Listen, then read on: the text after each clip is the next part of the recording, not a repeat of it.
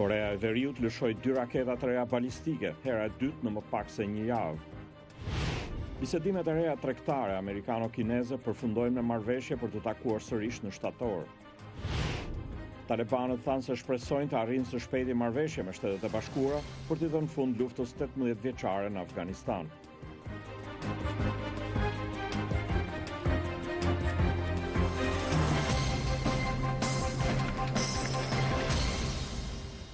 Mirëmbrëma dhe mirë se vini në programin e Zërit Amerikës Ditari. Unë jam Ilir Ekonomi. Në këtë emision mund të ndiqni me së tjerash në Shqipëri, Këshilli i Emërimeve në drejtësi po shkon drejt përmbylljes së procesit të përzgjedhjes së kandidaturave për 6 vende poshtë në gjykatën kushtetuese dhe për postin e inspektorit të lartë të drejtësisë. Presidenti i Kosovës, Hashim Thaçi, tha se nëse partitë politike nuk janë në gjendje të japin përgjigje realitetit të ri politik, ai është i gatshëm të shpallë zgjedhje të reja. Dhe një kronik tjetër nga Prishtina, vendet e parashikuara për ndërtimin e hidrocentraleve në Kosovë janë bërë shkak për plasjesh në mes atyre që synojnë ndërtimin dhe mbrojtësve të mjedisit.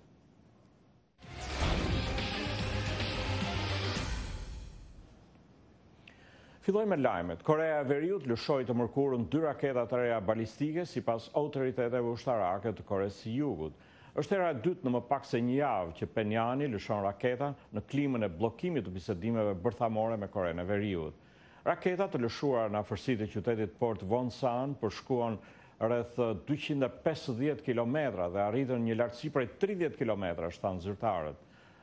Lëshimi bëhet 6 ditë pas një prove të mëparshme për të cilën Korea e Veriut tha se ishte një përgjigje ndaj vendimit të Koresë së Jugut për të blerë armë amerikane dhe për të zhvilluar stërvitje ushtarake të përbashkëta me Shtetet e Bashkuara.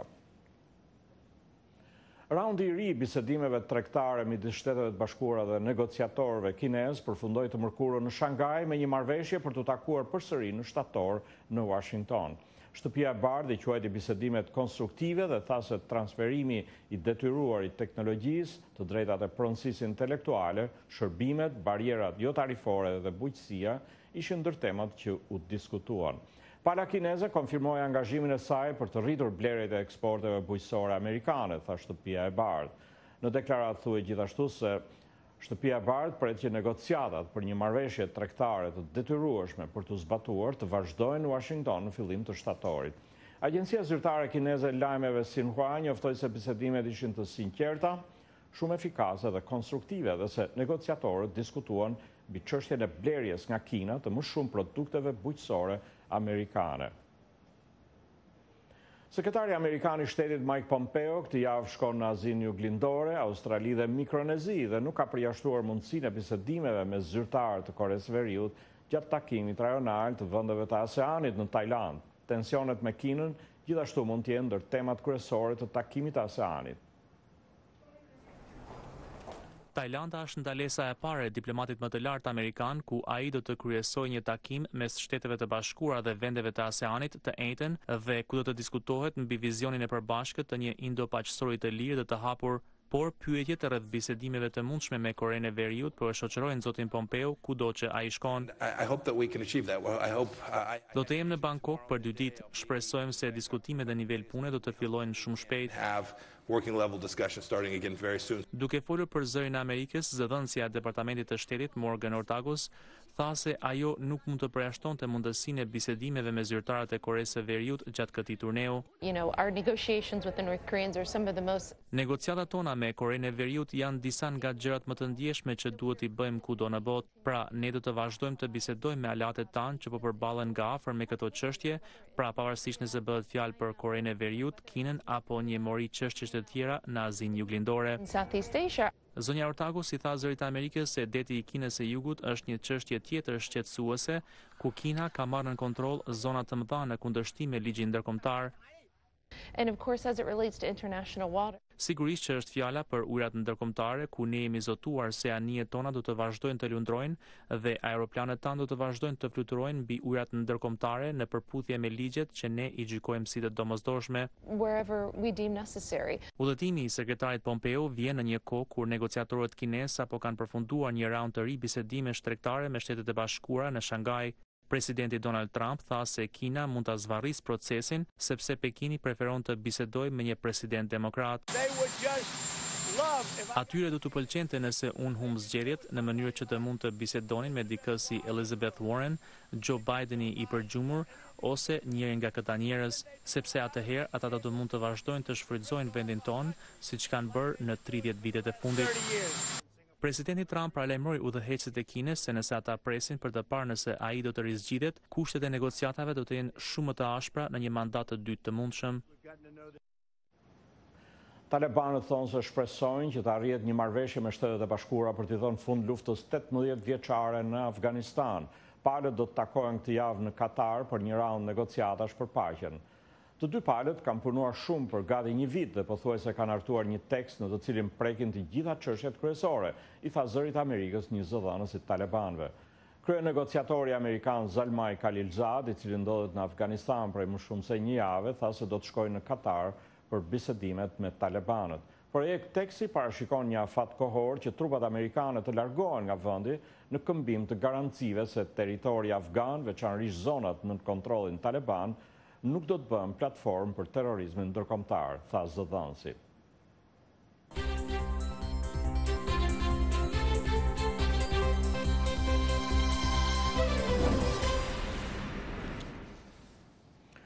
Në Shqipëri, Këshilli i Emërimeve në Drejtësi po shkon drejt përmbylljes së procesit të përzgjedhjes së kandidaturave për 6 vende bosh në gjykatën kushtetuese dhe për postin e inspektorit të lartë të drejtësisë.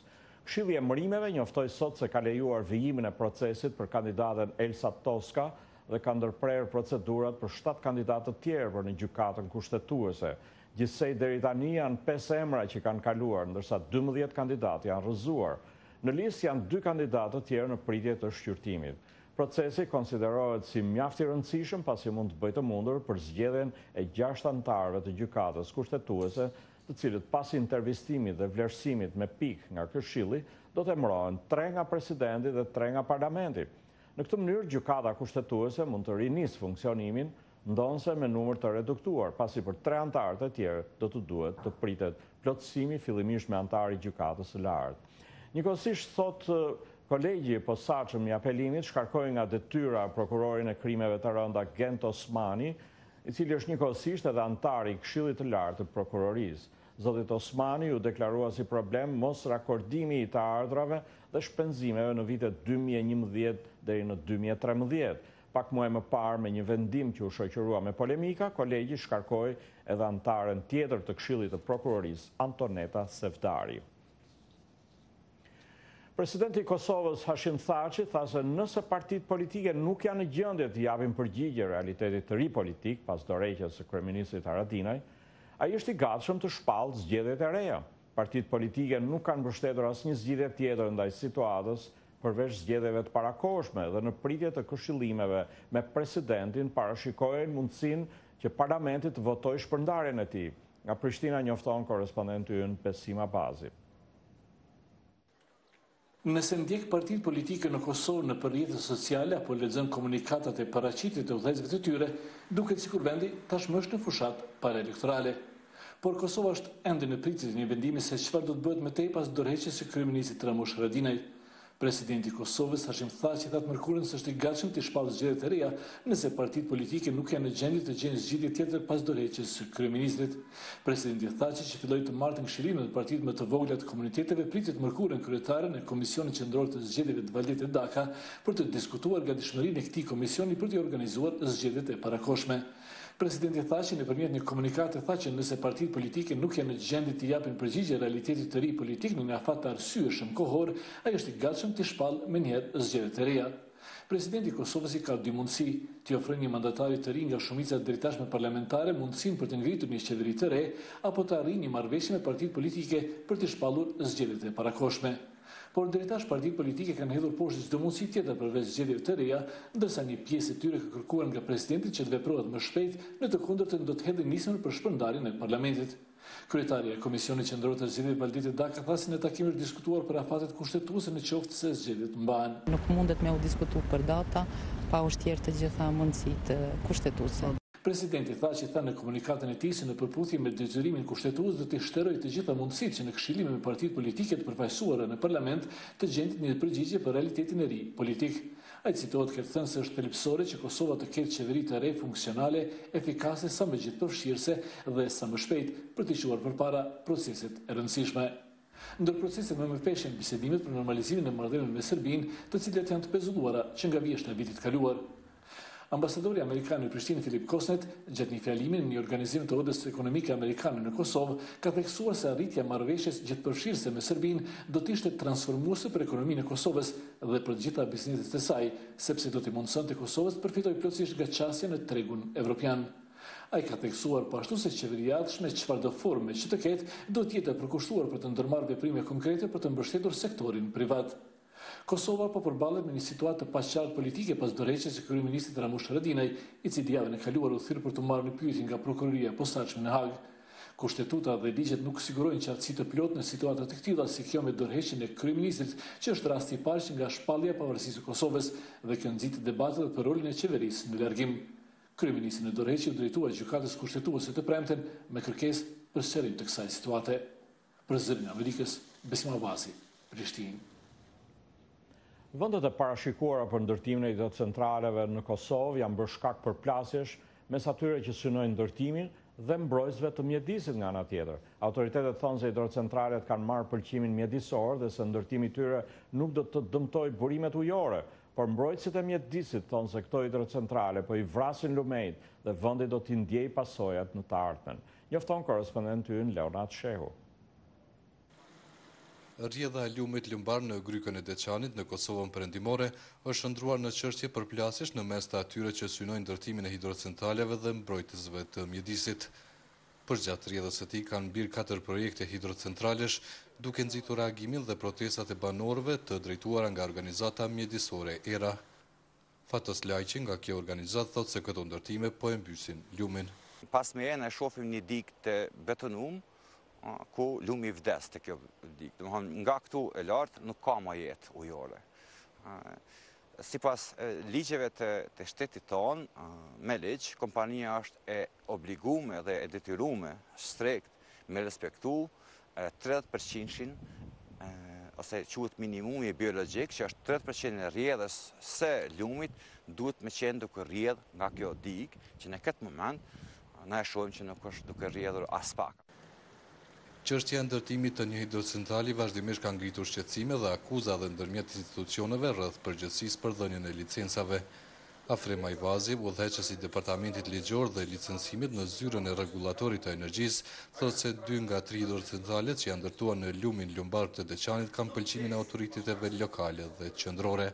Ato hidrocentrale 2 janë në perim, edhe pse gjitha lejet e mundshme që lëshohen për institucioneve lokale dhe qendrore i kanë siguruar. E kanë edhe pëlqimin mjedisor, që është dokumenti i parë para lëshimit të lejes mjedisore. Edhe ne si zyre kemi leju me hyrë në operim se s'ka pas asnjë signal prej Ministrisë Mjedisit e cila është përgjegjëse për mjedisin se ky hidrocentral është në kundërshtim me mjedisin. Kryetari komunës së Deçanit, Bashkim Ramosaj, thotë se komuna ka lëshuar pëlqim mjedisor për ndërtimin e këtyre hidrocentraleve, por kompania nuk ka respektuar marrëveshjen. Ne kemi bën një marrëveshje me kompaninë, që kompania para se me fillu me punime është dashur me prezantu të gjitha lejet prej krejt institucioneve relevante në Republikën e Kosovës, gjatë cilën nuk e ka bërë. Ne kemi një dokument të shkruar me kompaninë, që me respektuar dikun 8 kriteret të përcaktume si mas neve, që mendoj që është saktë dhe është drejt kjo që kemi kërkuar për tyne. Në anën e kundërt nuk janë respektuar këto kritere. Zoti Ramosaj thotë se autoritetet lokale nuk janë kundër investimeve të huaja, por kërkojnë zbatimin e kushteve siç është rivitalizimi i zonës ku janë zhvilluar punimet dhe respektimi i minimumit biologjik. Leo Tremsahiti nga Ministria e Mjedisit dhe Planifikimit Hapësinor thotë se pëlqimet mjedisore për këto hidrocentrale janë dhënë para vitit 2016, ndërsa që atëherë Ministria ka pezulluar shqyrtimin e lejeve të reja, derisa të kryhet një studim i ri mbi mundësitë reale për hidroenergji në Kosovë. Në Kosovë, të gjithë operatorët ekonomikë të cilët janë duke vazhduar procedurat për ndërtimin e hidrocentraleve, asnjë prej tyre nuk posedon leje mjedisore, gjë që në kupton që asnjë operator nuk do të lejohet që të ketë operim. Ne kemi pasur një operim ilegal në komunën e Dëçanit dhe për këtë ne kemi njoftuar edhe zyrën e rregullatorit të energjisë dhe kemi kërkuar nga ata që derisa nuk plotësohen gjitha kushtet për pajisje me leje mjedisore nga operatori ekonomik, nuk do të lejohet që ai operator të operojë dhe në këtë mënyrë të shes energji. Zoti Ajvazi thot se përgjegjësia e zyrës së rregullatorit të energjisë është vetëm bashkëndimi i procesit të ndërtimit të një hidrocentrali. Kjo zyre nuk përgjegjet për shfrytëzimin e ujit, kjo zyre nuk përgjegjet për ndikimin mjedis, as për tokë, as për leje ndërtimit. Janë komunat dhe posaçërisht Ministria e Mjedisit. Dhe shpesh ndëgjojmë debate ku kam qenë edhe pjesëmarrës, ky hidrocentral keq përdor ujin, ky hidrocentral pendot ambientin, po janë institucionet Ministria e Mjedisit, aty ne duhet me drejtu. Po them edhe njerë, ne i koordinojmë vetëm veprimet, udhëzojmë aplikuesin cilat leje duhet me siguru dhe te cilat institucione duhet me drejtu. Leo Tremsahiti nga Ministria e Mjedisit thot se në rast që kompanit nuk i përmbushin kushtet e kërkuara, Ministria do të ndërmarrë masa. Për gjithë operatorët të cilët nuk përfundojnë me kohë projekten dhe nuk kthejnë gjendjen e Mjedisit në gjendjen e mëparshme, sigurisht që ne nuk e përjashtojmë mundësinë të tërheqjes së dokumentet të cilat vetë kemi lëshuar. Pra bëhet fjalë për projekt për pëlqimin ujor, pastaj lejen ujore, pëlqimin mjedisor, me të cilat operatori ka mundësi që të operoj në emën të testimit, mirë po jo të shes në asnjë mënyrë të shes energji elektrike. Zoti Sahiti thot se ndërtimi i hidrocentraleve apo prodhimi i energjisë ripërtëreshme është pjesë e direktivave të Bashkimit Evropian për Kosovën, por garanton qytetarët se ato do të përmbushen pa i dëmtuar interesat e tyre. Por Fatos Lajçi nga organizata IRA thot se pasojat e pariparueshme të ndërhyrjeve të tilla në lumenjtë e Kosovës do të shfaqen pas shumë vitesh. Kemi të bëjmë me një kërcënim prej thatësirës, ku Ballkani ka qenë pika kuqe që ka qenë e sulmuar nga thatësira në vitet që ne vijëm. E para më nojeni, kur lumi nuk rrjedh në shtatin e tina të egër natyral, po futet në tuba, atë të gjitha degëzimet ose po e quaj damart të cilët shpërthejnë ose krijojnë burime tjera nën-toksore që penzon nga këtu 50 km ma poshtë, 20 km ma poshtë, me kalimin e vitet gjitha kanë mutha, kanë mushtjerë, nuk kanë pas ujë. Ky është një fakt shkencor. Në Kosovë aktualisht janë duke operuar 9 hidrocentrale nga 16 sa janë ndërtuar dhe sipas ekspertëve, ky është një kapacitet i mjaftueshëm pasi që Kosova nuk është vend me mundësi të mëdha hidroenergjetike. Për zërin e Amerikës, Leonard Shiu, Prishtinë.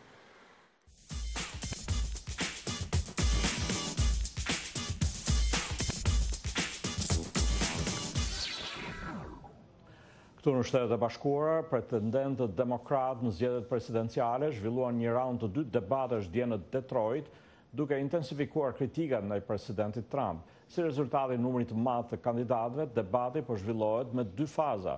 Dje në debat u përfshin 10 nga pretendentët, ndërsa sonte do të zhvillohet faza e dytë me 10 kandidatët e tjerë. Përveç kritikave në adresë të presidentit, mes 10 pjesëmarrësve demokrat mbrëm pati edhe akuza dhe kritika ndaj njëri tjetrit, duke nxjerrë në pa tensione në rritje mes kandidatëve të moderuar dhe atyre progresiv.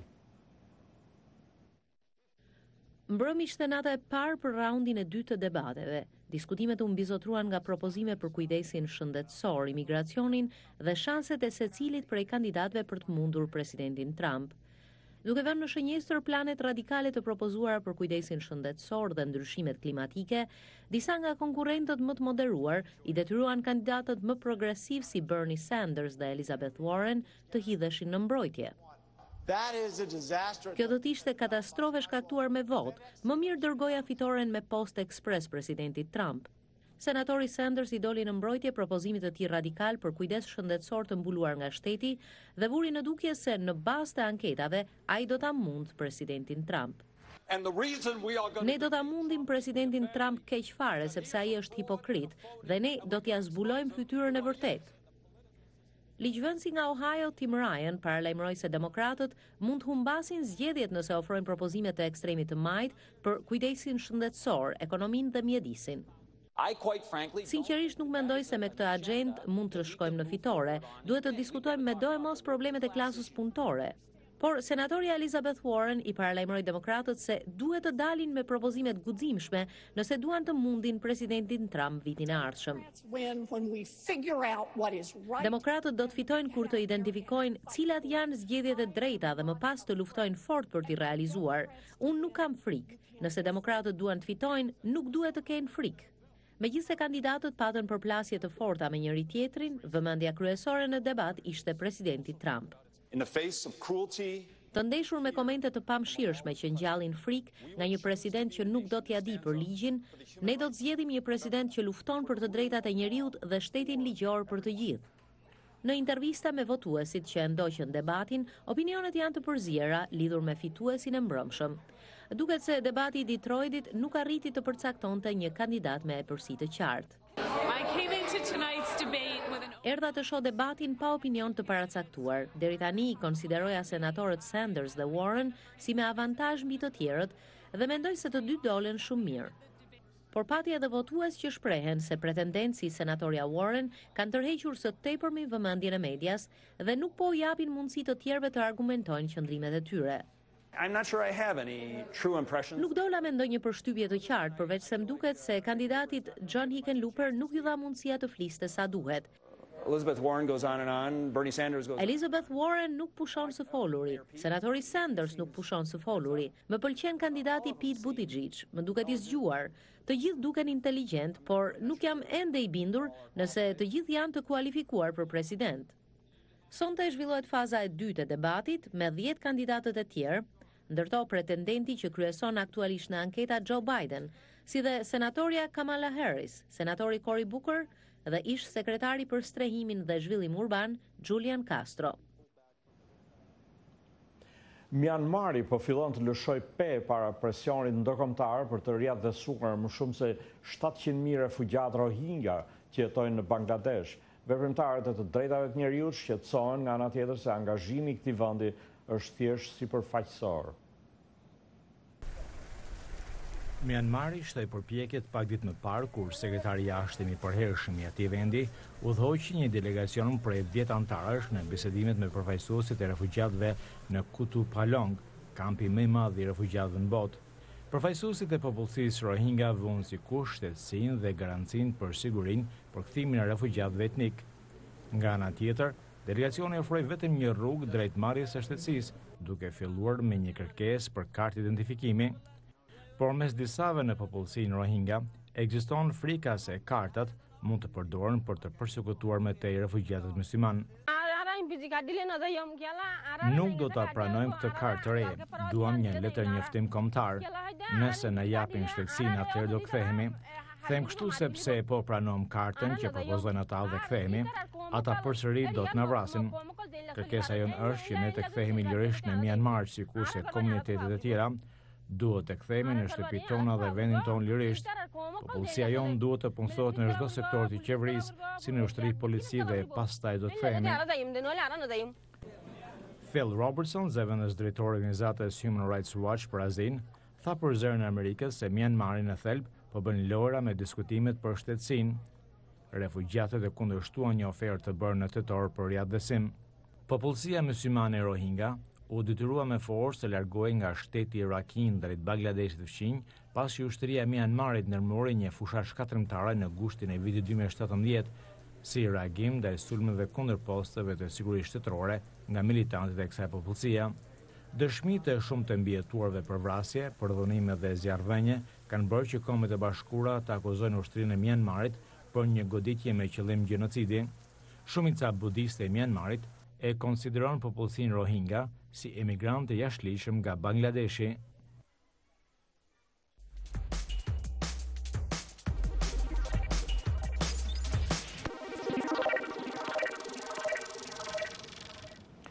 Vazhdojmë më tej, lëvizja Me Too është përqendruar te çështja e sulmeve dhe ngacmimeve seksuale të figurave publike ndaj vargësve dhe personave të pambrojtur. Por ato që mbeten të paraportuara janë rastet e përballjes së studentëve të huaj me këtë problem këtu në Shtetet e Bashkuara. Studentët e kulturave të tjera mund të jenë edhe më të kërcënuar, kjo sepse disa prej tyre mund të jenë rritur me kulturën për të mos i kundërshtuar personat me pushtet dhe për të mos krijuar konflikt. Korespondentja e Zërit Amerikës Kathleen Strack bisedoi me artisten kineze Althea Rao.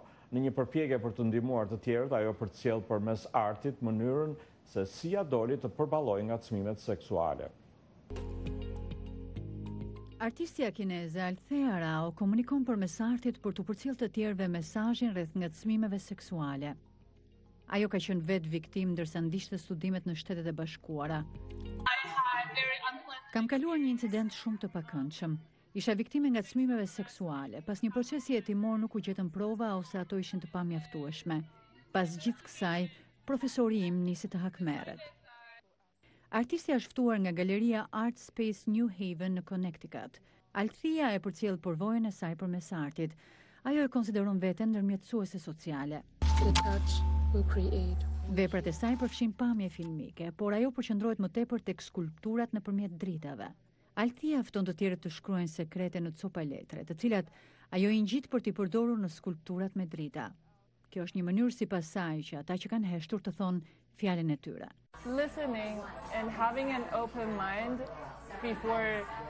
Ka shumë rëndësi të dëgjojmë dhe të mos paragjykojmë këto raste.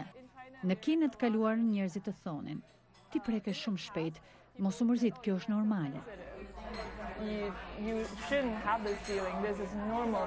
Ekspertët thonë se shumë student huaj janë më të rezervuar dhe nuk i raportojnë ngacmimet seksuale. E dim që ka plot njerëz të cilët nuk i raportojnë këto incidente pasi druhen se do të fajsohen për atë që ka ndodhur. Studentët rezervohen nëse shqetësohen se raportimi do të ketë pasoja negative qoftë nga universiteti apo nga sistemi ligjor, dhe se këto probleme do të vënë në rrezik vazhdimin e studimeve në Shtetet e Bashkuara. Althea Rao thotë se është e rëndësishme që edhe burrat të angazhohen në këtë diskutim.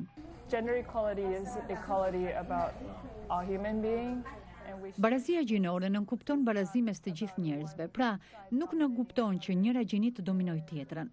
Duhet të gjejë një mënyrë për të ndihmuar burrat të kuptojnë se për gjetur një zgjidhje në të mirë të dyja palëve, edhe ata duhet të angazhohen në këtë proces.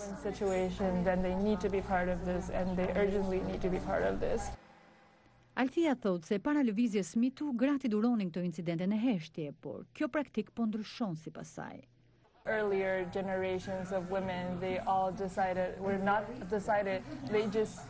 Brezat e mëparshme kishin pranuar se do të ndesheshin me këto sjellje dhe se nuk do të kundërpërgjigjeshin për të mbijetuar. Brezi më i ri ka vendosur të thotë, ky sistem nuk më pëlqen, ky sistem nuk është në rregull.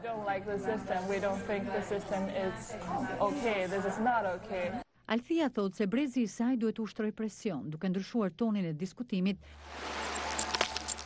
dhe duke përfshirë të gjithë zërat në këtë debat. Ajo beson se arti është një mënyrë shumë e mirë për debate të tilla sociale.